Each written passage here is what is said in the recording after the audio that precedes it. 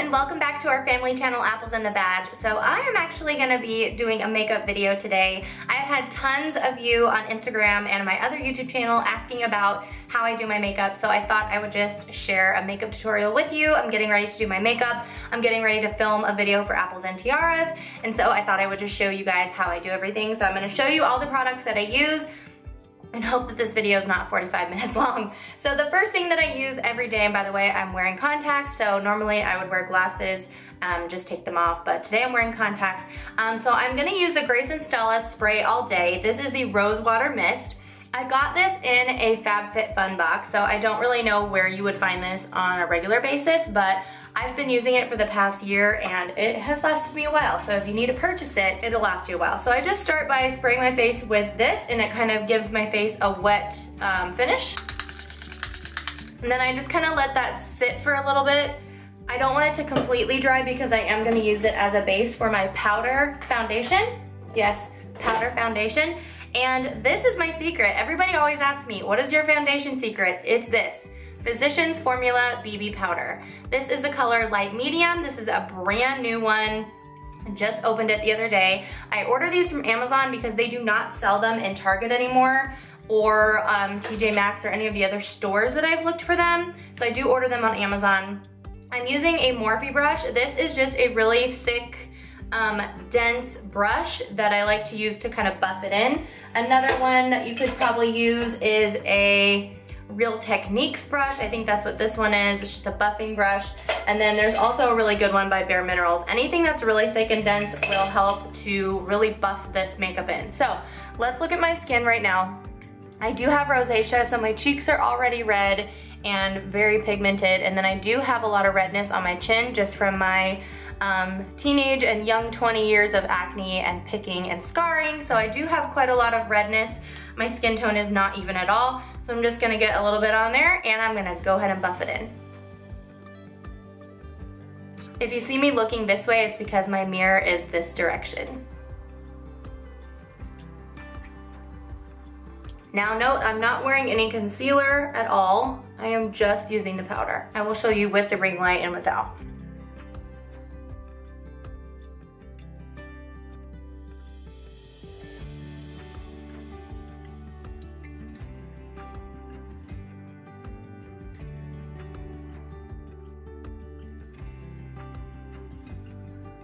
Okay, so this is my face completely covered by the BB powder. This is with a ring light. This is without the ring light, so my lights in here are kind of yellow, which is why I have the ring light on. But I will show you the finished look in natural light and in regular light. Another Physicians Formula powder that I like to use if I am gonna use regular foundation is the Argan Oil one, and this is in beige. Another thing I have to order on Amazon because they don't sell it in the stores. And then the two foundations I really like are MAC Studio Fix Fluid and CoverGirl Outlast. Both of these will work really well if I was gonna do a full coverage foundation look, and then I just use a beauty sponge to apply that. That's really dirty, that's embarrassing. Okay, let's get back to this. So the next thing I'm going to do is put on my bronzer, which is just Hoola by Benefit, and I just use an angled brush.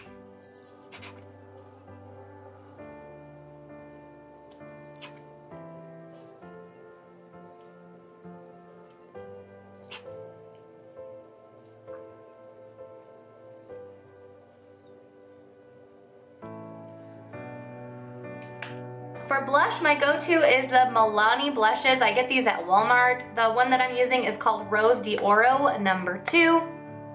And I just use the blush brush that I got in my Morphe palette, or my Morphe brush set, and I just put that on the apples of my cheeks.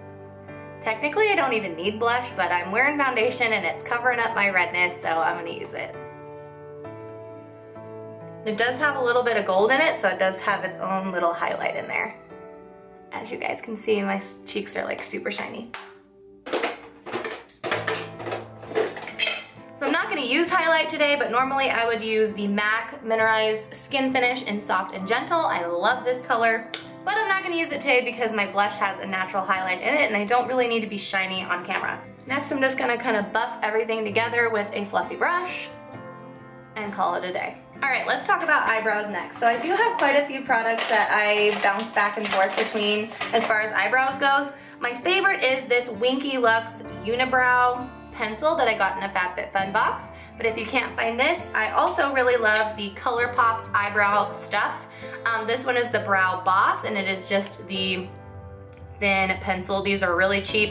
And then the Brow Boss gel I really like as well. I'm gonna use the Winky Lux today though. So I'm just going to fill in my brows, and I'm also gonna pull up a really close-up mirror because I need a little bit more precision for this. So I'm just gonna fill in my brows. I haven't had my brows waxed or plucked or anything in quite a long time. I think before even the first wave of you know what. So I've kind of been just going with my brow shape and just filling it in. I don't really care if they're bushier. In my opinion, I like that look on myself. So, and I don't really have big bushy brows. So I'm just gonna go with it. All right, so my brows are filled in. Just a little bit darker so that they actually show up on my face because I am a natural blonde, believe it or not. My roots are dark. My roots are very dark today. My hair is very dirty. Okay, eyeshadow. You guys are dying to hear this one. So I have two ColourPop eyeshadows here. The first one is called Waddles, and this is the darker one. And then the next one is called Frog, and it is a Super Shock Shadow Ultra Glitter. This one is a Super Shock Shadow Satin. So I just take my finger, I rub it in the darker one, the Waddles one, and then I just apply it to my entire lid, all the way up to my crease, just kind of everywhere. There's really no technique here, you just kind of slap it on there. Okay, and then I take this one, the Frog color, and I use a different finger, one that's lighter, and I put this all on the bottom half of my lid, near the lid, the lash line, and the inner corner to give me a little shine. Well, you can really see it on that side.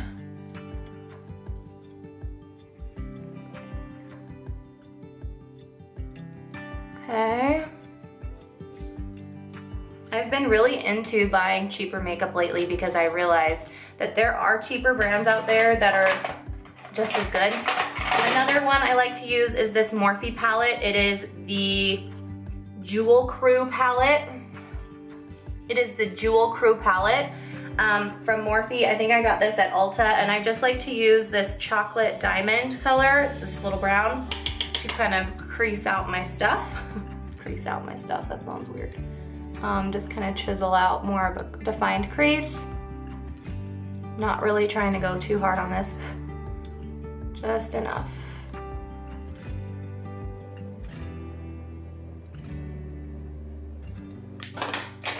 Okay, and then eye highlight is just my Thrive Cosmetics Brilliant Eye Brightener in Stella. Looks like that. I just pop it in on my brow bone. And then here in my inner corner. Trying to do this in my viewfinder is very difficult. Okay, now I have two mascaras I'm gonna talk about today. One I just grabbed on a whim because I needed mascara and it was cheap. This one is by Soap & Glory. It is called Thick and Fast Lash Extensions. I do really like this, especially if I'm going to use magnetic lashes, which I am going to use today. If I'm not using magnetic lashes, I like to use the Thrive Cosmetics Liquid Lash Extensions mascara. This is kind of like a fiber mascara, so it builds upon itself. But today, since I am gonna use magnetic lashes, I'm gonna just use my Soap & Glory. Now, I will tell you, I do have pretty naturally long lashes. Put some lashes on, because mine are pretty long. It's really not the mascara doing it for this one. The Thrive one, though, does give you a good length because it is fibrous. But this one is just darkening and coating my lashes, because I am gonna wear magnetic lashes today.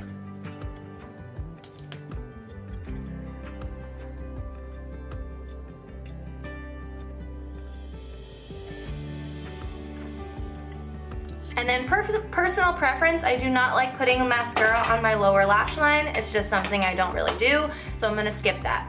All right, let's talk about magnetic lashes. So the ones that I love are by Airshine. I got them on Amazon. They are linked in my storefront, so if you're interested in purchasing these, they are linked in the description below. I like them because they come with a few pairs, 2 things of liner, and then the applicator. So I'm gonna use these big fun ones today. Big fun ones, I think. Maybe I'll go more natural. I'll go more natural today. So I'm just gonna put the liner on real quick and then apply the lashes.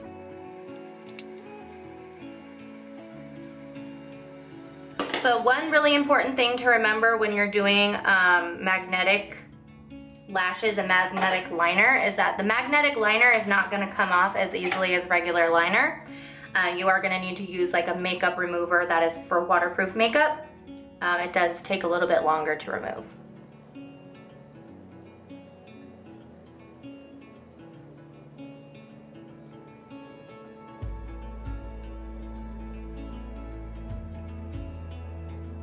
Another thing I should mention is once my magnetic liner and eyelashes are on, I do like to go back in with a regular liner on top and just clean up any mistakes that I've made. So now I wait for this to dry. So while I wait for these to dry, I'm gonna show you guys how I do my lipstick. So I use a lip liner. I really find that it helps stay all day long. So I like the Boldly Bare from MAC. And I have no lips, if you guys didn't notice. My lips are very small, very tiny, and they are going nowhere fast. So I find that when I line my lips, it gives me a little bit of a plump, a little bit of a boost, and you know, does the job.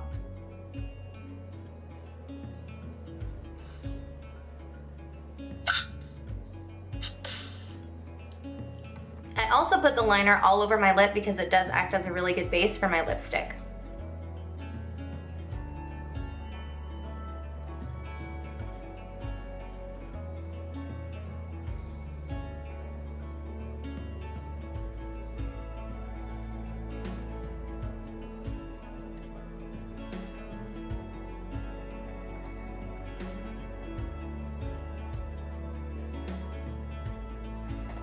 Okay, so once I've got my liner on, I'm going to use a lippy stick from ColourPop, and it is in the color Brink, and I'm just gonna put that all over the top.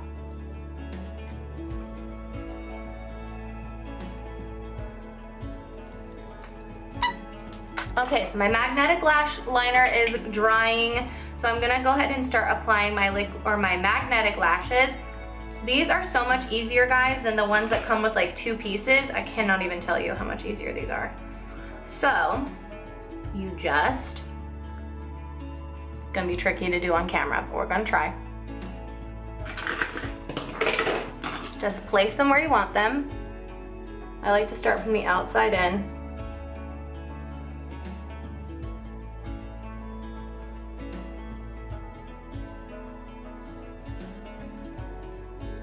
And then I kind of give them a little push just to lift them a little bit more. So now you can see these magnetic, these are not. And if I give them a tug, they're not gonna go anywhere. So like I said, when I'm done with my magnetic liner, I like to go in and just fix any issues, like if I have any cracks or like bumps or anything in my liner, I go through with my e.l.f. liquid liner and I just clean everything up.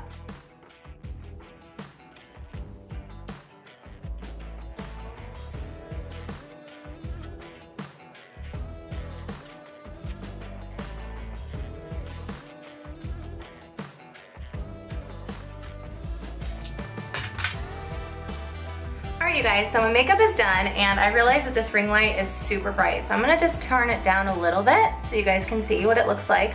Looks pretty flawless from this angle. I'm gonna turn the ring light off and show you guys without it. So this is what everything looks like without the ring light, and now I'm gonna go show you guys what it looks like in the sun. So here's just the natural lighting in my house with no lights on, windows shining in my face. And then of course in front of a window. Looks really good. I'm happy, I'm pleased. Okay everyone, so that is how I do my makeup step by step with all of the products. I hope that you guys enjoyed this video. If you have any questions about makeup or anything like that, let me know. And of course, if you are new here and you'd like to subscribe, make sure that you click on that subscribe button, and of course the notification bell if you want to see it every time we post. You can also follow Scott and I on our Instagrams. They are linked down below, and we will see you guys in the next video. Bye!